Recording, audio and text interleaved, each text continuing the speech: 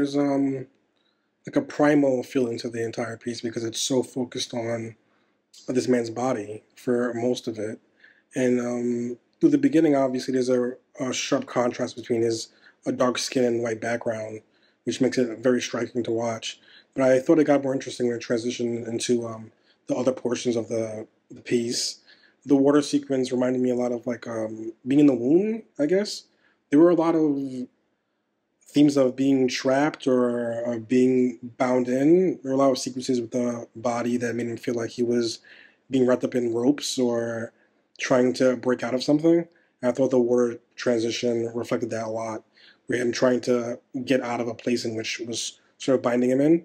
As the piece progressed, it reflected more of a freedom, and I felt like as we got into the second stages of the third stages, probably, of him being in the warehouse situation with the violinist playing. And then later on, as he moved outside, I felt like it was a progressive growth in terms of his ability to be free, of his ability to express himself. So in that sense, I felt like it was a pretty evocative piece, and it's easy to have a strong reaction to this piece, especially during the sequences in which there's like some news clippings, I believe, some political clippings. And I think the idea there was about how the outside world can sort of put pressure on you and what's going on in the world, how it has an effect on you and makes you feel like you can't be yourself or you can't break out. And I felt like the dance portions of it were a metaphor for using art as a means to break out of that. You definitely feel the anxiety of the piece right off the bat with the overlay of the clock ticking over the stressful violins, and it's literally like he cannot be in his body. He's so uncomfortable and trying to pull out of his skin. And then even into the water, it's like you're trapped underwater. It almost looked like a whirlwind of water under there, and the plastic wrap being unable to get out except for a breath of air. All of that, you felt like being trapped in your body and not wanting to be there. And when you break out, he eventually broke out, there's still not an escape. There's all those words and the news and the media flooding around and all of that, and there's still not quite a break. But then there's that violin and the music and dance, and that as an escape and that as a way to kind of reconnect with your body. Toward the end, he was doing similar movements, but more comfortable and free and outside and just kind of accepting his own body through the arts. The music was very repetitive, and it induced this almost trance-like atmosphere. The sound design outside of the music I also thought was very good. There isn't a whole lot of change sonically within the film, so when it does happen, it stands out and your attention is called to it. Every additional sound outside of the music is given this sense of purpose. The change up in the middle was surprising. It was effective. I really enjoyed that, and I think overall the film had a very clear sense of meaning, a very clear sense of purpose.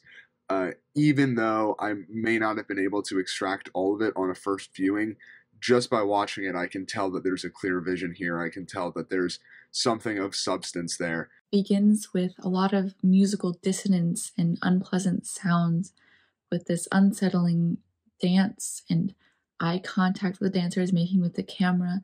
It's all something you sort of want to escape, but you can't because the dancer is in complete whiteness. There's nothing else to set your eyes on, so you're trapped into watching these unsettling movements and this music that is not pleasant to the ears. And I see that as at first being unsettled, and then the dancer becomes entrenched in water and is trapped behind this almost like ice. And we start to have this, the music is becoming a little bit more pleasant, but the dancer is trapped and he's attempting to escape. And then we have no music and almost no dance as the dancer is running down a hallway trying to escape. Then we have the return of the music. This time we see the violin player, and the violin player and the dancer are more in sync. They found each other, they complement each other, and he's seems to have started to find his voice and find his place with the violin player. And I think that is the theme of this dance, is slowly not only finding your place in the world and trying to escape, but finding a voice, finding a platform for change and freedom. Really dug the music. It's like almost freeform classical in the beginning, and it develops over the course of the piece. In the end, when the bass is thumping in, it almost reminds me, sounds almost like a Peter Gabriel tune or something. The music is very, very cool, evolves throughout the piece. Now the performer. Let's talk about the performer. What a wonderful job! Oh my gosh! Of course, he's a fantastic mover, a fantastic dancer, fantastic expresser. And the camera's so close in on him so often in the piece. He's just, he does a great job as an actor as well as a dance performer. So, and he's just amazing. I love the setup of it all, the photography and the editing of it. Yeah.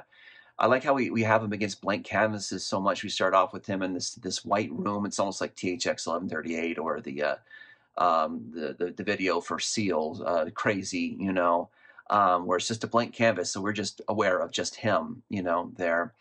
And he falls into the water, transitions into this blue scrim that's almost like a prison, and it's just really cool. He ends up outside, in wide open spaces at the end with the musicians around him. It's like a freedom, so. So we get an idea of it's almost like a birth to struggle to freedom. In this piece is kind of what I get from it. I liked how it kind of progressed in these different, not chapter, but I guess kind of chapters, these different like little phases as it was going, and you kind of transition from one into the next. I really liked that because it added another kind of dimension, it added another level as you were going, as you were progressing. It built more in the beginning. It's really stark. It's really, all white background. It's relatively close up. And then you kind of, by the time you get to this like very blue, I can't tell if it's like plastic or film or whatever that he's interacting and dancing in front of, it's, you're adding so much more into it. And I really liked that. I really enjoyed it. I thought the movement was really, really interesting, and how it was kind of really driven by the music. A lot of really bold choices. I'm thinking mostly of just the framing. Definitely in the first half, really some interesting choices there with the framing. The coloring too, I thought was just a great choice. It had this really good contrast. And there's some good practical effects there too. Looks like they had a lot of fun with the camera.